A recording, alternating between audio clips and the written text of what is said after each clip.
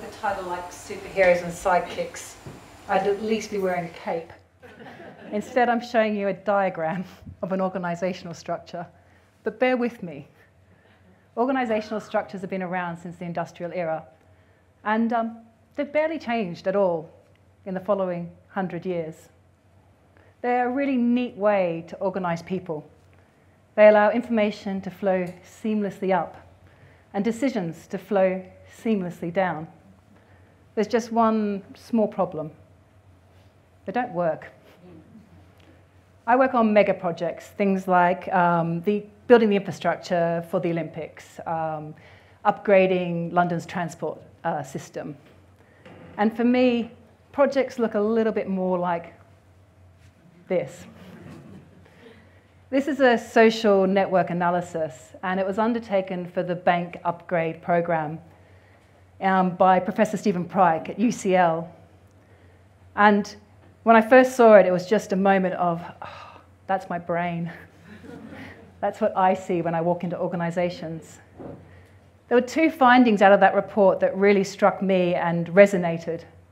The first one is that when you're working in these complex, hyper-connected organizations, the teams self-organize, almost with complete disregard for the organizational hierarchy, the formal hierarchy. And the second piece of information that I found that made so much sense to me is that it changes over time. These teams just keep redeveloping depending on what challenge they're trying to solve.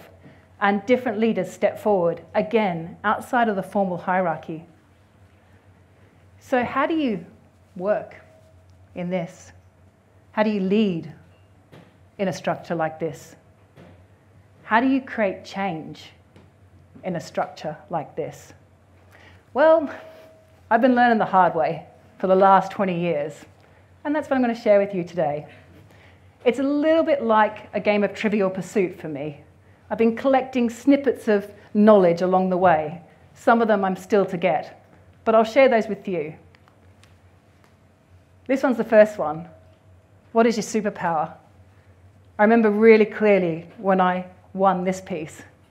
I just returned from maternity leave, a blissful 9 months, and I walked into what was, on paper and actually in reality, a dream job, part-time working on the Olympics, delivering the 30-plus bridges that they needed in order to be able to release the site at Stratford. It was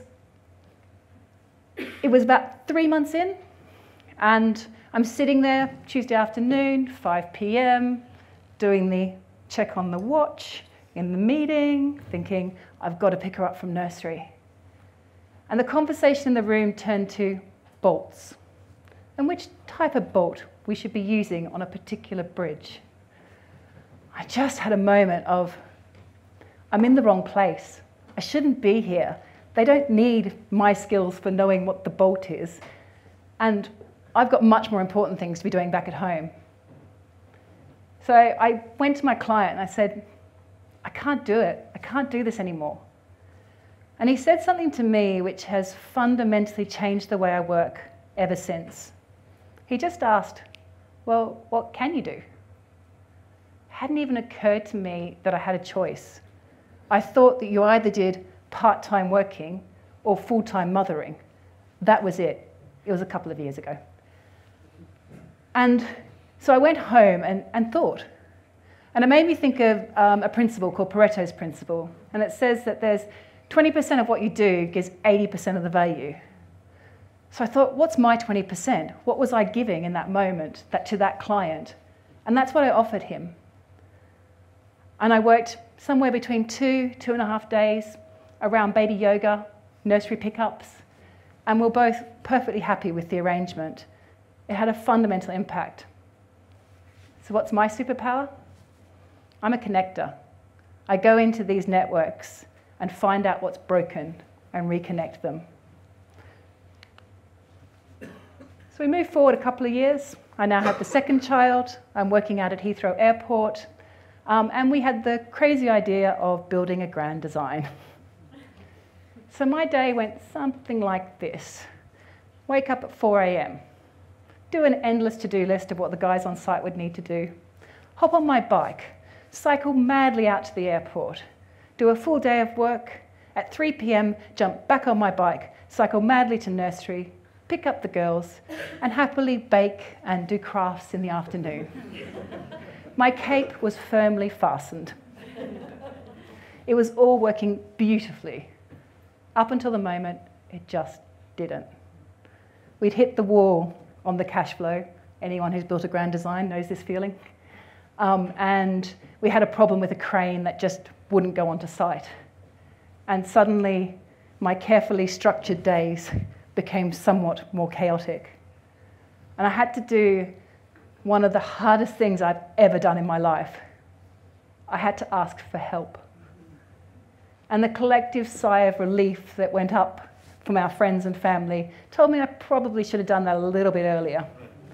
They dashed in and did incredible things, down to our site crew picking up the girls from school on a Friday and looking after them on site.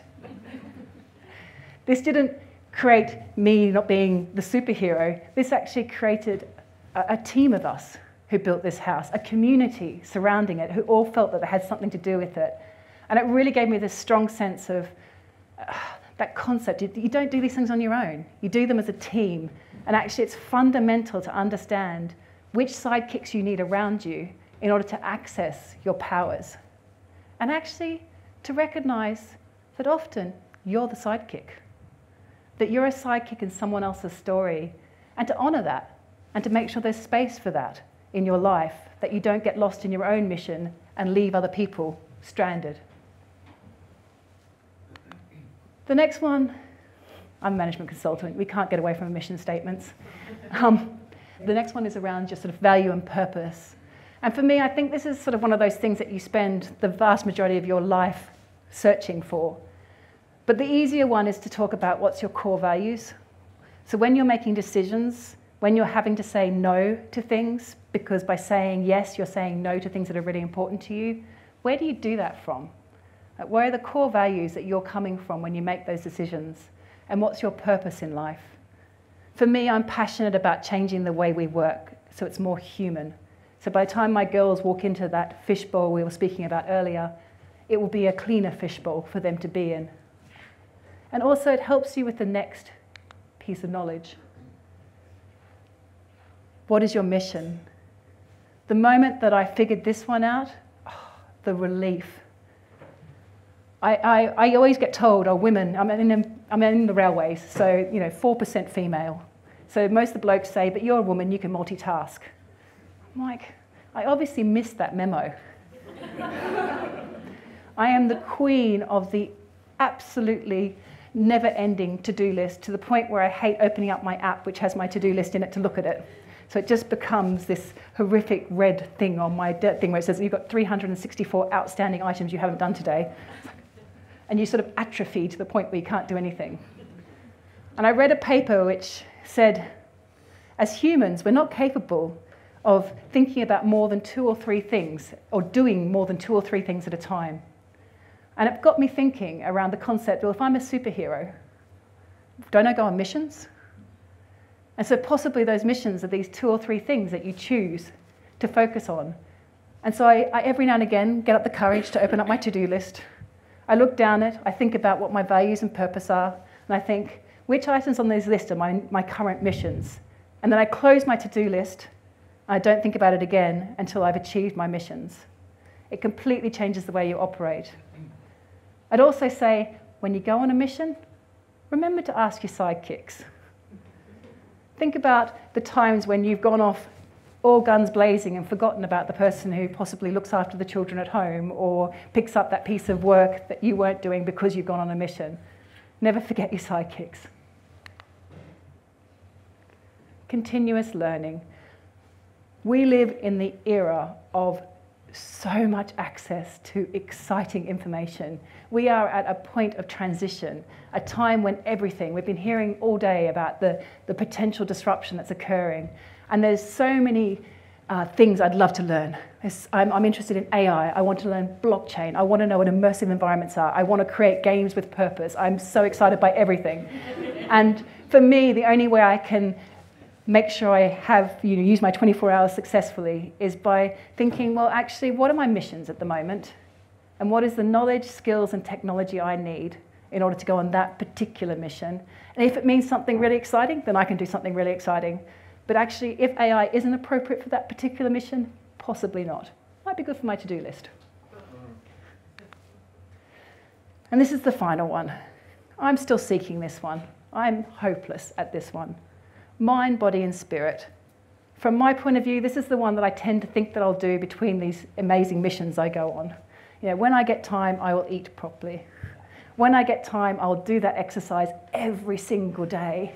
When I get time, I'll go out for coffee with a good friend and have a chat. I've been reading a book by Brené Brown, which is called Dare to Lead. And she talks about when she has to go on a book review, going on one of these sort of campaigns out to talk to all sorts of people in libraries, etc. She does a boot camp. And at her boot camp, she gets herself ready to go on this big mission. And she sees it as a fundamental part of achieving what she wants to achieve. So it's not self-indulgent to go and get a massage. It's not something to be done in between missions.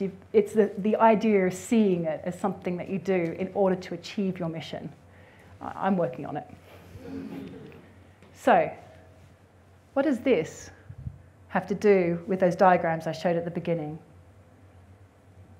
Well, for me, I think, what would happen if organizations, instead of trying to fit you into one of those boxes, thought about helping you complete your personal circle so that you can find your own place in those complex networks? Thank you.